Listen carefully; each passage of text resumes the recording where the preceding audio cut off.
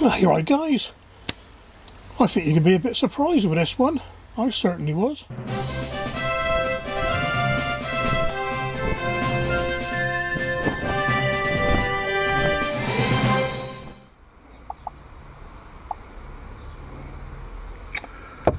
Whew, well, do you remember? I don't know how many weeks ago it was now. I made a tomato or a pomato where I grafted a tomato onto a potato plant. And when I cut the top of the potato off, I said on the video, and I'll put a link, whichever side it is, up here somewhere, you know, a little video. I said I'll grow it on. So I stuck it in a little black pot, one of these little ones, in a polythene bag, so it grew in the greenhouse, and then I potted it on into here. And I'm looking at it and I'm thinking, well, it's not going to come to much, you know, it's got a bit of browning on the leaves. So yesterday was today is the council collection day for green waste. So I was about to tip it in last night, and I thought, hang on, that's a funny shaped pot. And what I'll do, I'm going to put on my, get my phone camera going just to show you. So I thought, well, that pot's a bit distended, if you want for a better word. And as I was tipping it out, the top of the soil, top of the compost come off, and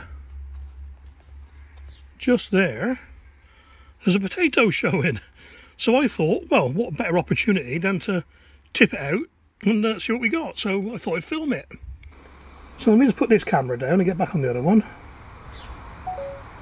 And this is you're seeing this the same time as I am, so I've not looked at it. So what's that, a 5-inch pot? I don't know, I'm no good at pot sizes. But it's in there pretty tough.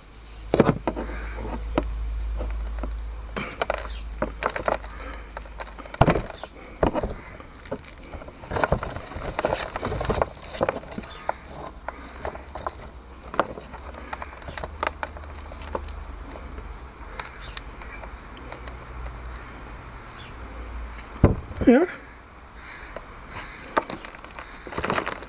Isn't that weird? That has grown, I don't know, how many weeks is that? 4, 5 weeks? No, 6 weeks. I'll check. Yeah, weird. Yeah. Anyway, let's chuck this one away, chuck that one away, and yeah. So I'm pretty hopeful for my single seed potato challenge if the cuttings grow like that. Cool.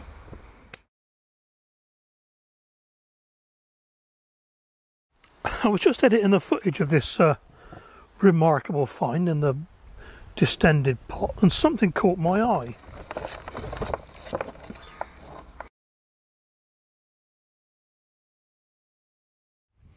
So I nipped over to the bucket where I threw this, and there you are. Just snapped it off, look. Second potato. Absolutely amazing. There's no more.